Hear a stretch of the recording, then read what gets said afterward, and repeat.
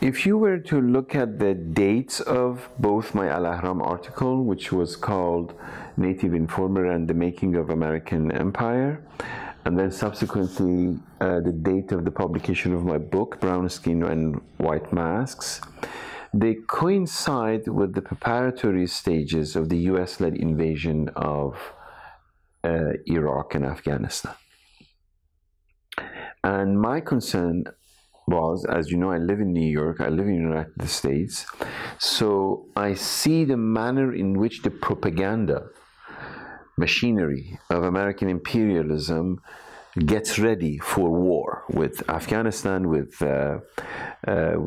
Iraq, etc.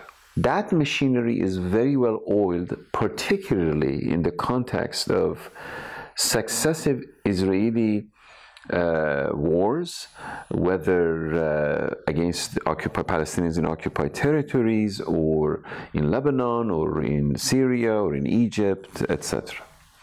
So I'm very well attuned to the manner in which American media prepares Americans either to justify the Israeli occupation of Palestine, or when US starts engaging for war.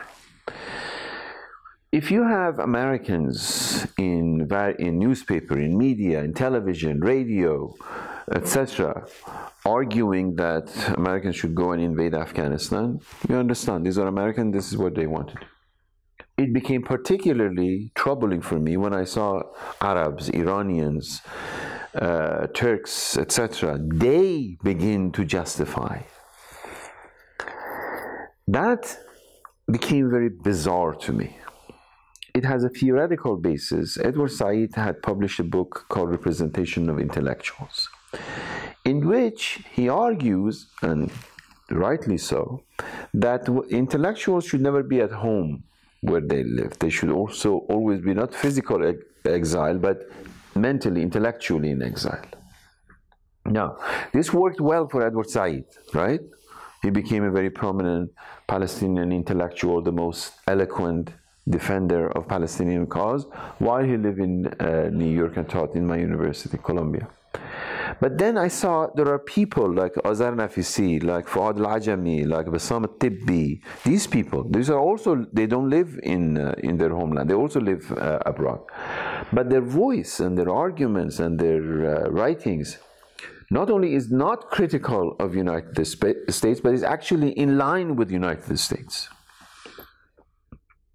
Give you an example. Example of veiling. Some Muslim women veil. Some Muslim women don't veil. Some Arab women veil. Some Arab women don't veil. It's a domestic issue. You see in one family, mothers perhaps veil and daughters don't veil. It's not a big issue. I mean, they decide and don't decide. Societies change, countries change, cultures change. But when you turned the question of veiling into repression of women, Muslim women are veiled, which is not true, not all Muslim women veil. And veiling is an indication of repression and social backwardness and political this. Then suddenly, if the US invades Afghanistan, or if US invades Iraq, US is in a position of liberating Muslim women. Number one, Muslim women don't have any agency of their own. Number two, nobody else cares. Their brothers, their fathers, their husbands, they don't care about their well-being. And you're waiting for American soldiers to go and liberate them. This is the social and political condition of my writing first the article and then the book. Is the argument still valid? In light of the rise of Arab revolutions, the Arab Spring, what was peculiar is for you, for example, to look at Tahrir Square. You see half of the population are women. You look at Yemen, Tawakkul Karman, the leader of the Arab Revolution, Yemeni Revolution, was a woman. She got the Nobel Prize, and she was a muhajjaba, right?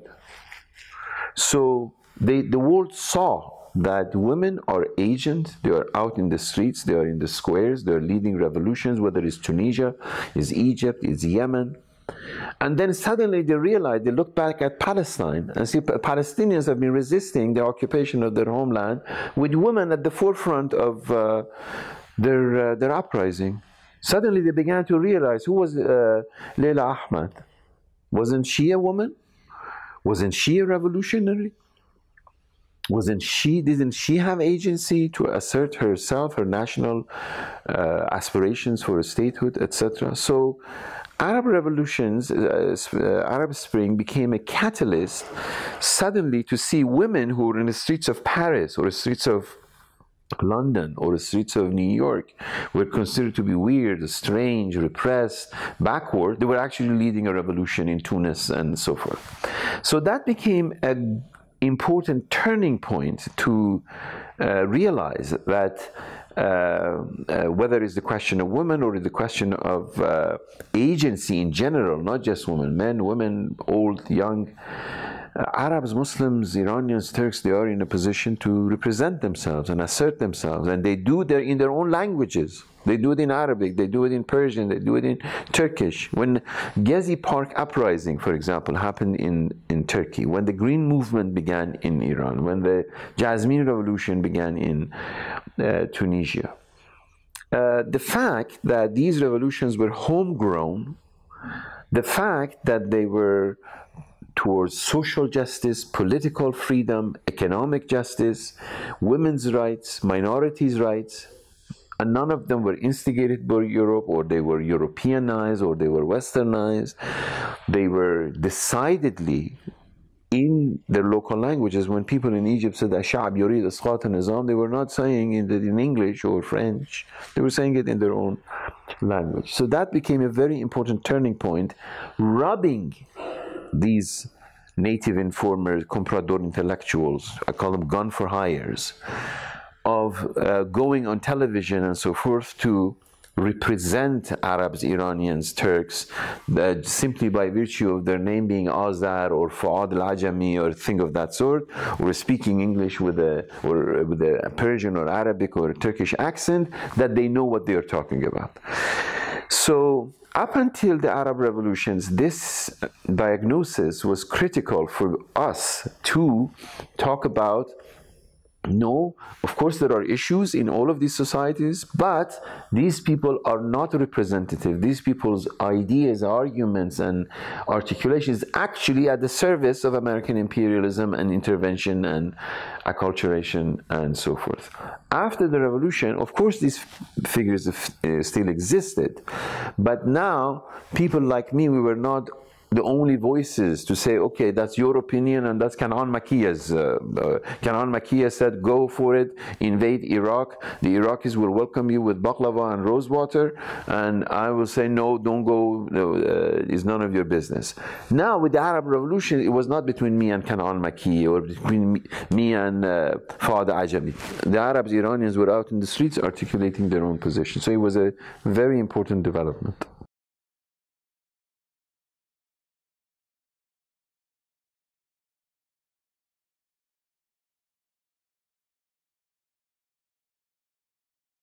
In my book on Arab revolutions, and in my book on post-Orientalism, my argument was to take the insight of Edward Said, but to historicize it, not to defetishize it. Because Edward Said had discovered extraordinary insight, the relationship between knowledge and power, which he took from Foucault. I mean, there are sociologists like Max Scheler and Karl Mannheim, sociologists of knowledge, who had articulated it before Foucault, but Foucault became the most important person that Said knew. It's very important to know Said was neither a sociologist nor a historian. He was a literary critic, and Foucault became very fashionable by the time that Edward Said was writing Orientalism. So he takes it from Foucault, but concentrates on a particular mode of knowledge production, which we know as Orientalism, and it coincides, it is coterminous with the period of European imperialism. Imperialism is in need of knowledge. When Napoleon goes, for example, to Egypt, when the British go to India, when the French go to Algeria, it is not just military conquest. They need intellectual conquest. They need moral, imaginative conquest.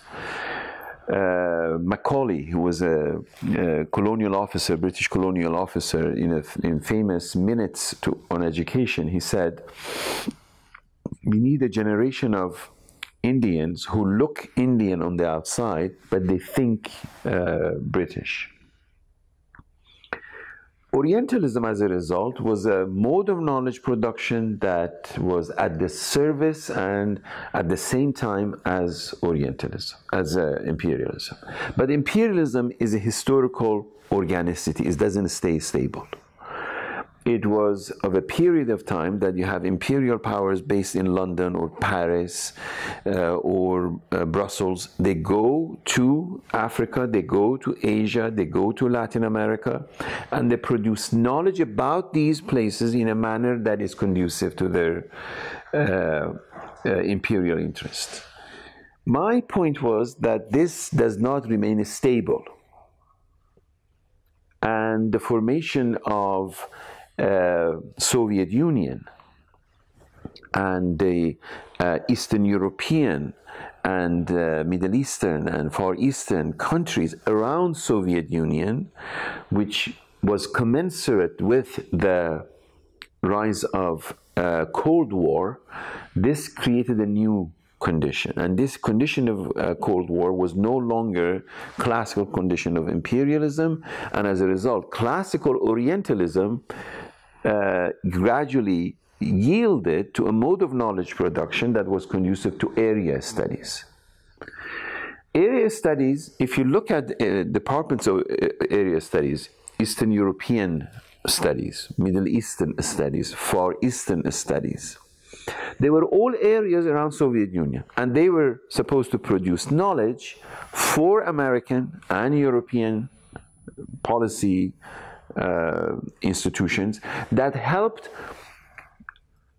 control Soviet Union and prevent the spread of socialism and socialist ideas and so forth. This shift in history was predicated on my dynamic understanding of imperialism. Imperialism is not stable. Imperialism is, I always say, imperialism is abuse of labor by capital times geography. That's all is imperialism. Imperialism happens everywhere. Right here in Doha there is imperialism, in New York there is imperialism, in India there is imperialism. Labor migration is the result of imperialism. Capital not recognizing borders and barriers is imperialism, etc. If this is the case, then even the condition we call Cold War is not stable. Because after the collapse of Soviet Union, the collapse of Eastern Europe, the falling of the Berlin Wall, now we no longer have a Soviet Union for you to have an area around it, for you to produce knowledge to contain Soviet Union. This is the phase that I called it the production of knowledge that was disposable knowledge. Because at the period of Orientalism, classical Orientalism, you had British Empire, you had French Empire, you had Belgian Empire. But now, in the period of post-Cold War, we entered a condition that Harden-Negri called empire as a condition of power, not as a direct imperial control. Which means now you have World Bank and IMF and the United Nations as intermediary institutions that sustain the relation of power between the beneficiaries of capitalism and those that are disenfranchised by it. This necessitates what I call in my book on post-Orientalism disposable income, disposable knowledge. What is disposable knowledge? US wants to invade Afghanistan and hires anthropologists, linguists, political scientists to just tell them where is Afghanistan and how to control it. That phase is not classical Orientalism anymore because nobody holds Fuad al-Ajami responsible? Didn't you say that if we go invade Iraq, they will be happy and send us baklava and rosewater? He said, do it, they will be happy, but then they go, they were not happy. The whole hell broke loose. He doesn't say, nobody holds him responsible. He doesn't say, I apologize, I'm sorry. No. John Bolton is still, who is now the national security advisor to this crazy White House, he still says, no, that was a great, because nobody holds anybody responsible. So, the moral of the story was for us to understand the enduring insight of Foucault/Edward Said, of the relationship between knowledge and power, but not get stuck up in one particular mode of knowledge production called Orientalism, but keep going to see how imperialism evolves, and how capital is evolving, how imperialism is evolving, and as a result, how modus operandi of knowledge production to sustain this relation of power is also changing. Right now, if you look at the last presidential election, 2016, and the manner in which the Russians or whoever, Eastern Europeans or some entity, Cambridge Analytica, they manipulated data, manipulated social networking data in order to persuade certain segment, statistically significant segment of the society to believe in certain fictitious nonsense in order to affect their voting pattern. That's a different stage of knowledge production. So we have to stay with the way in which capital evolves, imperialism evolves, and knowledge production evolves. The period we called post-truth, alternative facts, these are the period of the most recent stages of knowledge production to try to sustain the relation of power.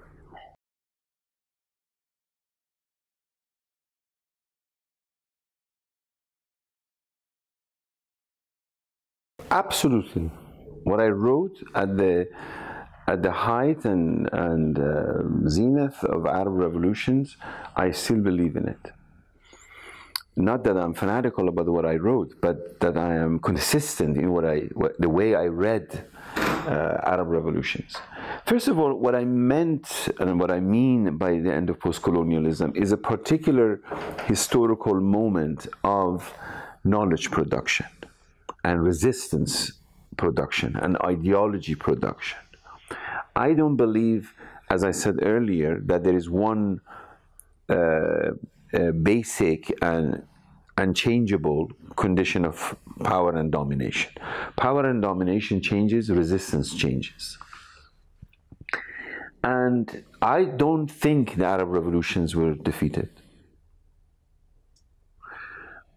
I think Arab revolutions exposed the vacuous, illegitimate disposition of post-colonial states such as Bashar al-Assad in Syria, such as Sisi in Egypt, such as the Saudi family or every other ruling family in every other Arab state, recent or back to the 19th century.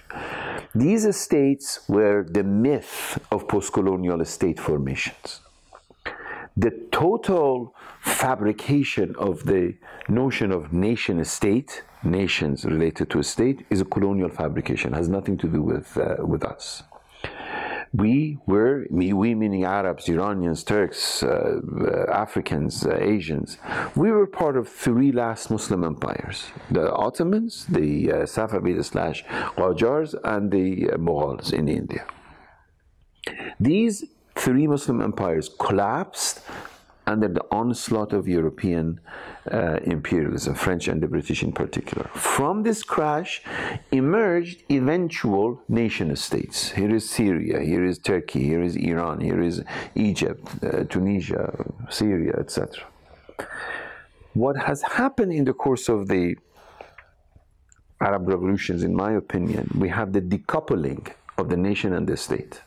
The nation has gone its way, and the state has gone its way. The best example of it is in fact Palestinians. Palestinians are a nation without a state. Israel is a state without a nation. That is the epitome of what has happened. Now, Palestinians today, look at them. They still are more convinced that they are a people than ever. They produce literature, culture. They have their hopes, aspirations, histories, everything.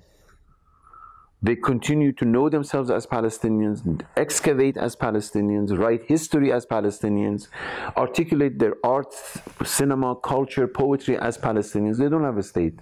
Can Mahmoud Abbas say I'm a Palestinian state? It's a joke. On the other hand, Israelis with masses of billions of dollars of Zionism on it, they cannot. There are millions of Jews who refuse. It has nothing to do with us. Not every Jew is a Zionist, not every Zionist is a Jew. There are many Muslim Zionists, as you well know. There are many Christian Zionists. There are many Hindu Zionists. There are many Buddhist Zionists. And there are some Jewish Zionists. So the equation of Zionism and Judaism is a flawed nonsense. It's a colonial settler colony. Is a colonialism with a settler colonial apparatus and a garrison state that tries to rule millions of Palestinians and cannot rule. Right now, demographically, Palestinians have actually outnumbered, knock the wood, the Zionists. Now, the issue is that we have a similar situation in every Arab country. Look at Egypt. Right now they had a ridiculous election. Sisi, go vote, and now tomorrow they will say 99.99% voted for Sisi. Where's my pillow? There are almost 100 million Egyptians. Huh?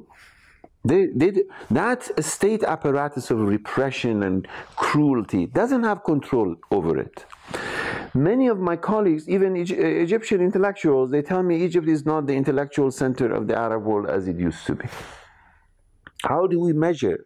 We measure it by poetry, by novel, by film, by theater, etc. But the other part of that is that the mode of expression of culture has changed. The internet, the blogs, the social networking, the underground music, the mode of expression has changed. 100 million human beings in one country recognizing themselves as Egyptians cannot be controlled. You look at Syria, I mean, look at the brutality of Bashar al-Assad. Look at millions of Syrians being slaughtered, millions of Syrians being forced out of their homeland. But if you put the Syrians who are now in places like Camp Zaatari inside Syria, or in Lebanon, or in Turkey, or even in going to Europe, still they're more conscious of being Syrians. What does it mean? In what way?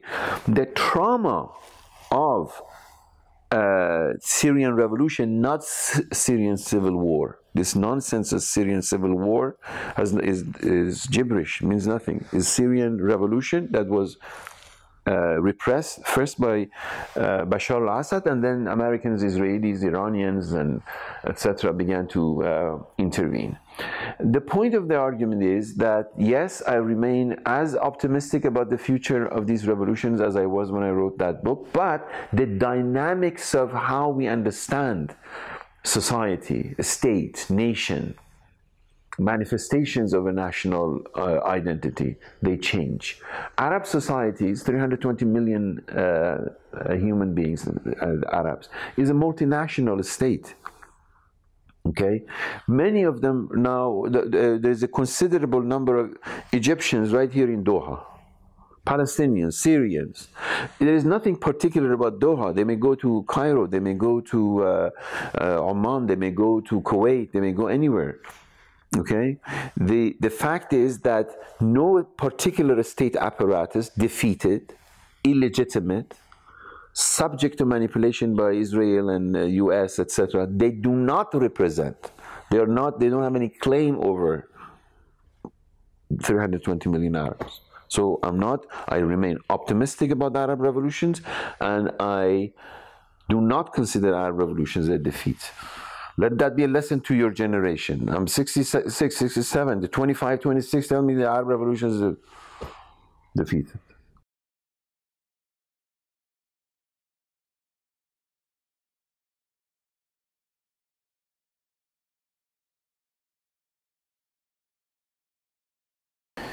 Again, excellent question, but ill-informed, because I have written extensively on Islamic liberation theology in 2 books, both in my Theology of Discontent and also in my Islamic liberation theology, Resisting the Empire.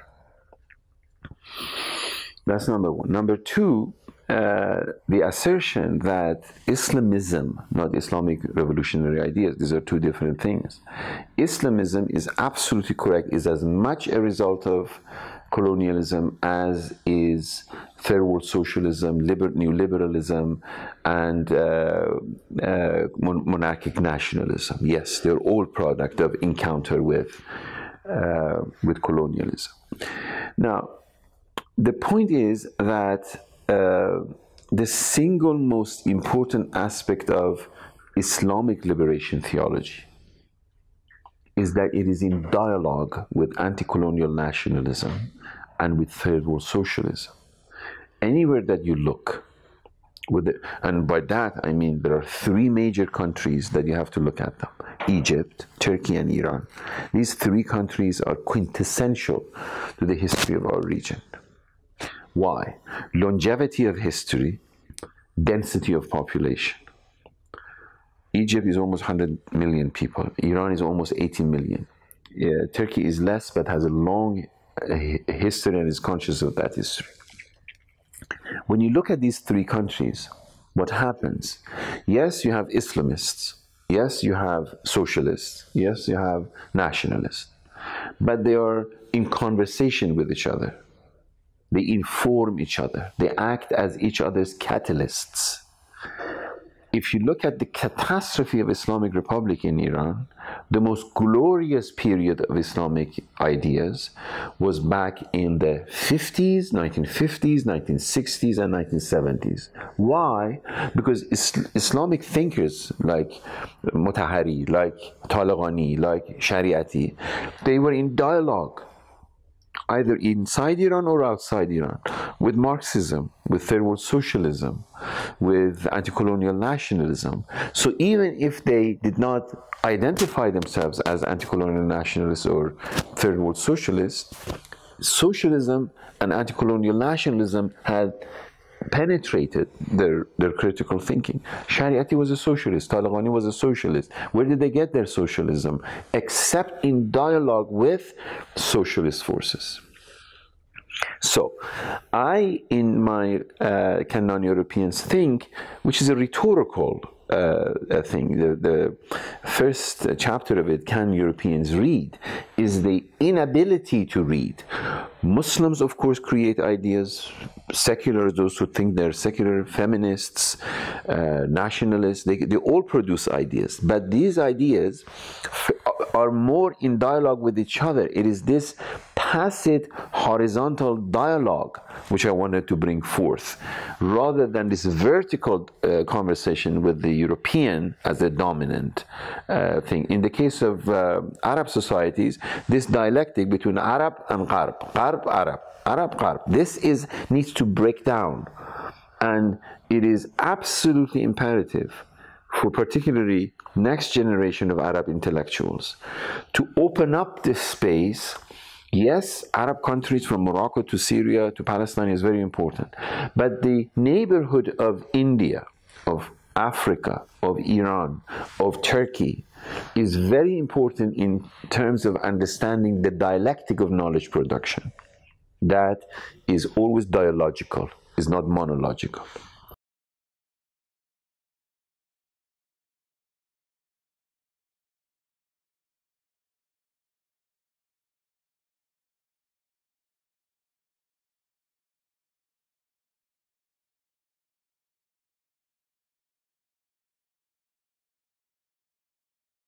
I have no way of explaining. To me, Zizek was never brave. Zizek was always a bourgeois intellectual and philosopher. And I completely agree with Zizek that Syrians have no conception of European values, because European values are plundering, dominating, raping, destroying the world, the environment, Asia, Africa, Latin America. Great that Syrians have no understanding of this preposterous European values. You see, the problem is that bourgeois European philosophers like Zizek, they have this delusional conception of the Enlightenment and modernity, etc. They have no understanding that, as my dear friend and distinguished Argentinian philosopher Walter Mignolo said, that there is a dark side to this Enlightenment. And another great Argentinian philosopher, dear friend of mine, Enrique Dussel, in liberation philosophy or liberation ethics, or Gustavo Gutierrez in liberation theology, all of them have argued the manner in which this self-universalizing, self-congratulating, patting themselves on the back, this is Benjamin, this is not me. Benjamin said every monument to civilization is a monument to barbarity. They should even read at least their own philosophers and critical thinkers. That all of this art, beautiful architecture, beautiful poetry, beautiful novels, beautiful philosophy, it is actually the reality that Heidegger, the greatest philosopher of 20th century, was a freaking Nazi, is the quintessence of European philosophy. The dark side of it is Nazism and concentration camps and Holocaust, and the bright side of it is Zeit und Zeit. It's a beautiful, magnificent philosophical text. Now, our generation of critical thinkers, I am neither Eurocentric nor Europhobic. Do you follow? Because they adore Europhobia. Because if you are afraid of Europe, then there is something about Europe. No, Europe is just one country, another, like any other continent, like any other continent. It has dark sides and it has light sides. And what Zizek calls European values, okay, these European values, he has to look around the world. Where are these European values? Let's go begin with Bartolomé de las Casas, a short account of the destruction of Indies. Okay, it's middle of the 16th century. Bartolomé de las Casas was a Franciscan friar who eyewitnessed the manner in which the conquistadors, the generation of Christopher Columbus, slaughtered Native Americans.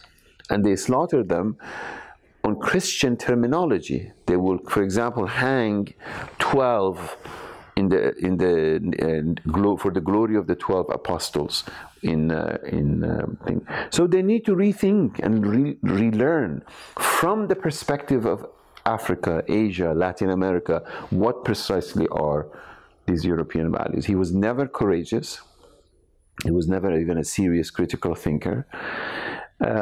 He's a fat and European high school and college students like him because he's entertaining.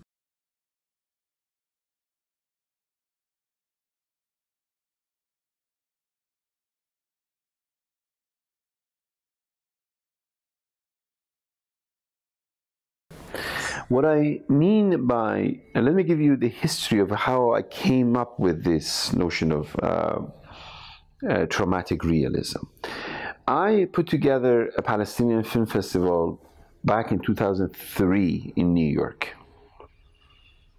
It began out of my concern by teaching Arab cinema, Iranian cinema, Turkish cinema, African cinema, and there was no available resources for us to teach about Palestinian cinema. I remember I went to Edward, and Edward put me in touch with Michel Khalifi, for example. And this is when still we had this old-fashioned videos, bootlegged and so forth. And then, to make a long story short, I spent 2 decades collecting whatever I could of Palestinian cinema in multiple formats and so forth. Then when we put the Palestinian Film Festival together, Anne-Marie Jasser and I organized it, she curated it, and Emily Jasser was in Jerusalem and was helping us and so forth. Then I put a website together and began to edit a book on Palestinian festival. I remember some Palestinian friends, Edward himself. So, what do you want talking about Palestinian cinema? There is no Palestinian cinema. When I took our festival to Palestine, we took it to 6 Palestinian cities, to Jerusalem, to Ramallah, to Bethlehem, Bet Sahur, Nablus, and Nazareth. They wouldn't let me go to Gaza, the Israelis. I remember when we were in Jerusalem, there was no movie theater to show any film. We went to YMCA in Jerusalem, East Jerusalem, YMCA, just the hall, with these foldable chairs and makeshift curtain to show, Tazkara al-Quds of Rashid Masharabi, something like that. At a couple of years after that, Elias Suleiman had just finished his film Yadun Ilahiyya, Divine Intervention, and they wanted to submit it to the Academy Award for the category of Best Film. Academy Award says we can't accept it, because to accept a film by a country, that film first will have to be shown in the country of origin. We have a poem by Rumi. It says this man had a donkey but didn't have a saddle. Went and found the saddle. Meantime, the wolf had eaten the donkey. Is a vicious circle. How can you? The country has been stolen. There is no movie theater to show the thing. We're showing it in Sakakini and other institutions. This generated the idea, okay, if there is no cinema industry, if there is no infrastructure for Palestinian cinema, how can we talk about Palestinian cinema? This is when I came with the idea of trauma at the center of a national cinema.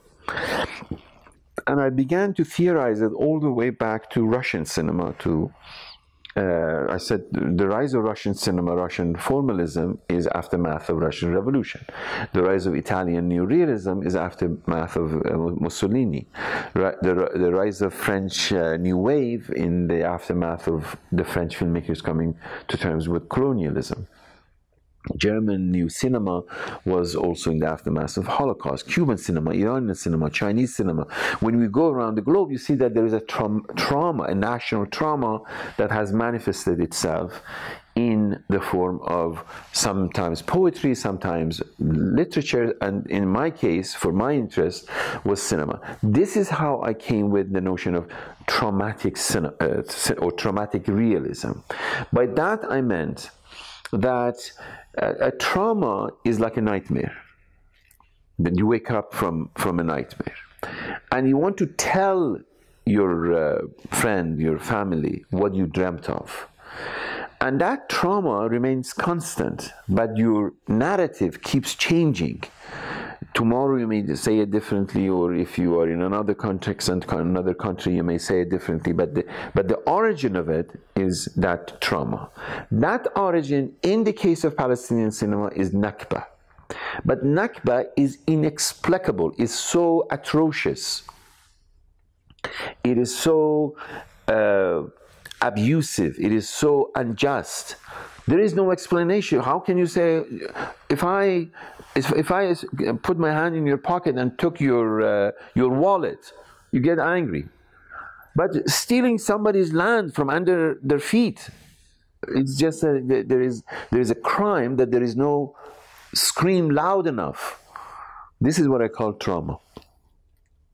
So it didn't really have to do with what they're presenting within the movie. Exactly. That trauma had various manifestations.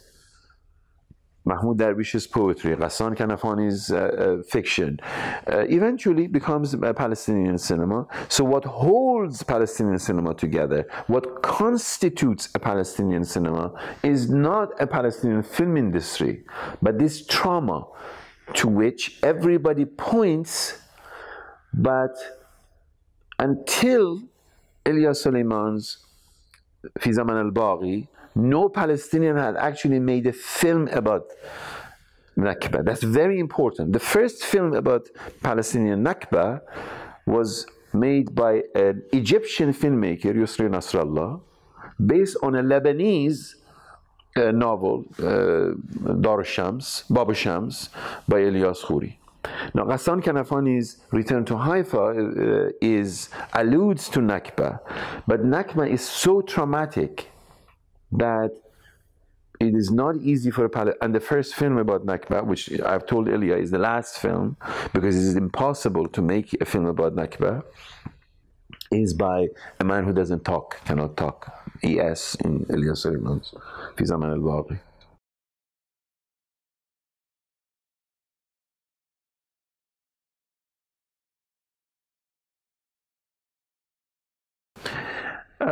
The traumatic realism at the heart of Palestinian cinema is still very much varied, present, but manifestations of it is different. For example, if you were to look at wonderful 3-4 films that Anne-Marie Jasser has made, particularly his Lamma Shuftu, When I Saw You, or the first feature film that May Masri made. May Masri is a documentary filmmaker, but the first feature film that she made about women in Palestinian women in Israeli prisons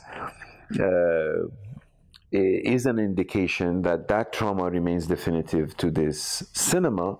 However, by virtue of the changes in technology, the introduction of digital camera and other changes in the instrumentality of cinema, has had an effect on this traumatic realism.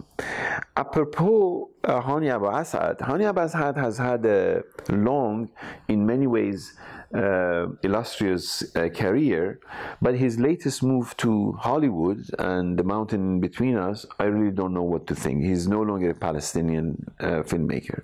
He has mastered his craft. He's a good director. He has a good sense of cinema. But for me, his absolute masterpiece, nobody probably has seen it, is a film called Ford Transit. It's about the cab driver between Jerusalem and Ramallah. It's his absolute masterpiece. Now, other films, Jannatul An, I love. It has amazing things. Omar, I love, because I wrote about Omar as a love story. How could Palestinians fall in love? How do you tell a love story in this context? And others. But to me, especially after his turn to Hollywood, I hope he comes back to Palestinian cinema. Until then, to me, the new discovery for me, the most glorious, is Kamal al-Jafari. Kamal al-Jafari is something else. His cinema, his camera work is scary, the way he does with memory, and what he did, his movie Recollection in Haifa. Kamal, represents a new generation of Palestinian filmmaker. Muhammad Yagoubi is another one of them. That we are, I would say, Anne-Marie Jasser, Kamal al-Jafari, Muhammad Yagoubi, and Sameh Zobi, my own student. This is a new generation of filmmakers who are onto something different that is more corresponding with the realities of sort of post-Oslo delusion. There was an Oslo delusion, and this is post-Oslo delusion that needs to be mapped out. I mean, now I'm just watching them. Among all of them, I would say, they're all friends, I love and admire all of them, but there is something about Kamal al-Jafari's cinema that opens up cinematically, aesthetically, politically into a new world and horizon that needs to be articulated before we understand it. And how do you read something like Five Broken Camera? Five Broken Camera, which I adore, is a wonderful film, is circumstantial cinema. I mean, it had to do with the particularities of this Palestinian who was trying to document his own history. And there is a film by Muhammad Bakri, the Palestinian actor. He did a film called Janin Janin. It's about the Janin massacre. That if you see it, the first shot, the camera is behind the back of Muhammad Bakri. Muhammad Bakri was Clint Eastwood of Palestinian cinema. Very tall, handsome, arrogant. Michel Khalafi miscast him in the movie Zendiq, but that's a different story. But he never looks at camera. That's a remarkable development. The camera is here. We see the back of Muhammad's head. And for the first time, we see the presence of Handala, the figure of Handala, who we never see his face because he's angry with us. His back is to us. He's looking as a shahid. He's looking at the event. I remember right here in Doha, there was an exhibition of Iraqi artist Diya al-Azdawi, and I went to see Diya al-Azdawi's exhibition, and he had a huge statue of Handala, but you could see Handala's face. When I saw it, I didn't want to, because we're not allowed to look at Handala. You see the manifestation of Handala in Janin Janin film, in that. And in many ways, then after that, I began to look at E.S. character, Ilyas Suleiman's character, as also a gestation of Handala. And in Palestinian cinema in general, as a sort of visualization of Najil Ali's character of Handala. So we need to sort of be patient to see in one particular way this generation of Palestinians, and also cinema is not the only mode of expression of anxiety, anger, hope, aspirations, and so forth. Right now, if you look at, going back to your question about the 5 broken cameras, these broken cameras, if you put them together, one camera is broken, but when you put them together, there is a sculpted view of the truth and reality of Palestinian cause that, going back to your original question about armed resistance, one should neither denounce arms resistance nor fetishize it. One should look at the totality of Palestinians. To me, Palestinians have resisted not by their intellectuals and poets, but by living, by love, by life, by birth, by naming their children Palestinian names and families and cooking, and this is Ma'luba and this is Musakh. You know, that's Palestine. That cannot be denied or concealed or repressed. Speaking of Musakhan, I just got tired and hungry. I wish I had a little bit of Musakhan right now.